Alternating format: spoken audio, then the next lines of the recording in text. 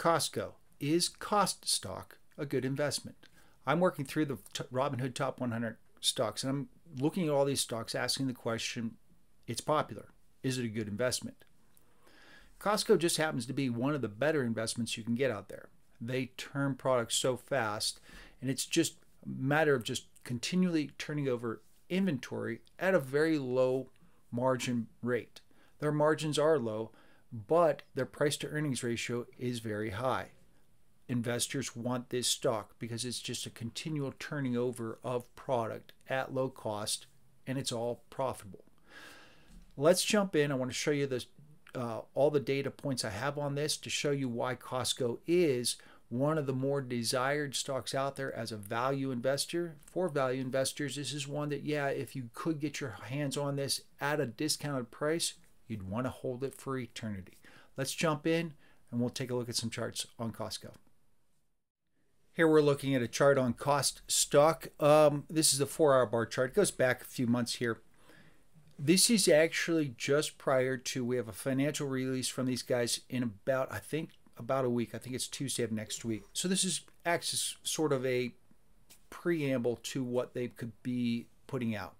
Now, as I mentioned, I'm looking through the Robinhood Top 100 stocks. I take a value investor approach to this, and I basically ask the simple question, from a value investing standpoint, is this a valuable stock? I don't look at things and sit there and say, oh, I think the charts are going to shoot out this way or that way. I ask value. You buy into this stock, what kind of return on investment are you going to get, and will it be continually increasing or not? So it's purely value investing. Looking at this chart, we're kind of seeing some hesitancy. This is tacked on to the overall stock market.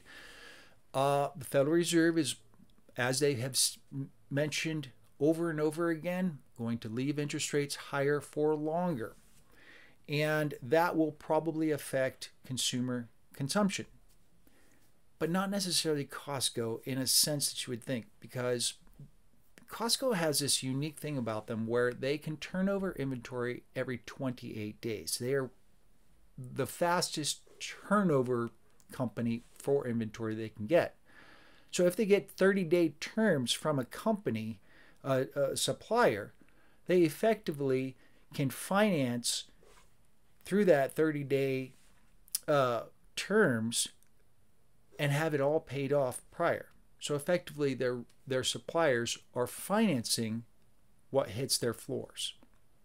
Now that's a 28-day average. Some products move a little faster than others, so I'm sure that there's some play there. But nonetheless, higher interest rates would affect the consumers, but they're not necessarily going to affect Costco when you look at it from the perspective of their terms.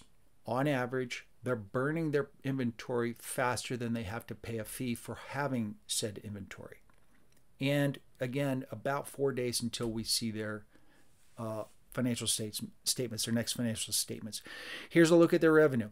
And as you can see, Q4, this is consistent with a lot of companies. Q4, especially retailers, you're going to see Christmas sales, holiday season sales, and that is going to push inventory even faster. You'll see revenues increase. Costco will stock up and push through with those kinds of things to get that inventory pushed forward even faster. Consistently, however, we are seeing slightly higher revenues, and that's what you want to see. From a value investing standpoint, as a value investor, you always want to see consistently increasing revenues. Now you're going to see quarters, especially with the retailer, where there is a quarter that's going to be down comparatively, and that's fine because it's cyclical. So what we do is we look at year over year. In the case of Q1 2022 versus Q1 2023, 50 billion versus 54 billion. So Q1 2023 is higher than it was the year prior. And that's what you're looking for as a value investor. You're always kind of asking the question, year after year, quarter versus 1 quarter in 1 year versus 1 quarter the next year, are we consistently seeing revenues increase? Margins, gross margins. I love consistency in gross margins.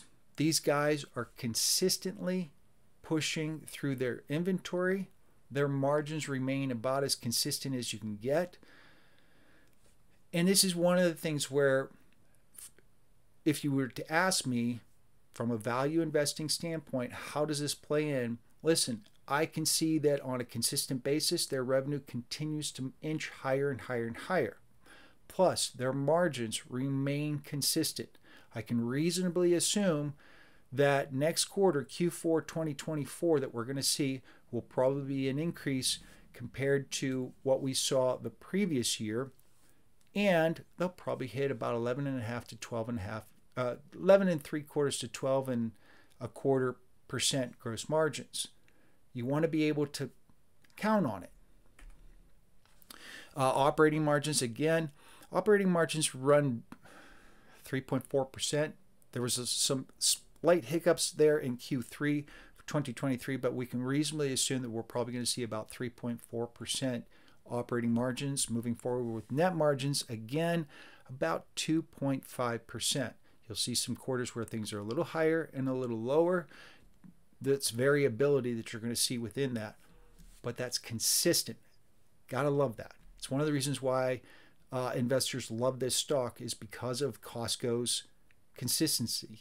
Cost stock, again, is highly sought after. Any kind of dips usually get bought up. Earnings per share. Now, typically what you're looking for is a continually increasing earnings per share. And of course, this is cyclical. These are the quarterly earnings per share. I want to jump forward on this and show you the annual Costco earnings per share. And as you can see, year after year after year after year after year, Costco continues to print increasing earnings per share annually.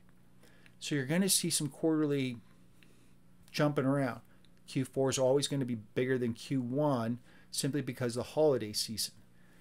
But you add all four of those together in a quarter, and this is what we see: continually increasing year over year earnings per share. Price to earnings ratio. This is the one metric that really sets apart Costco wholesale cost stock.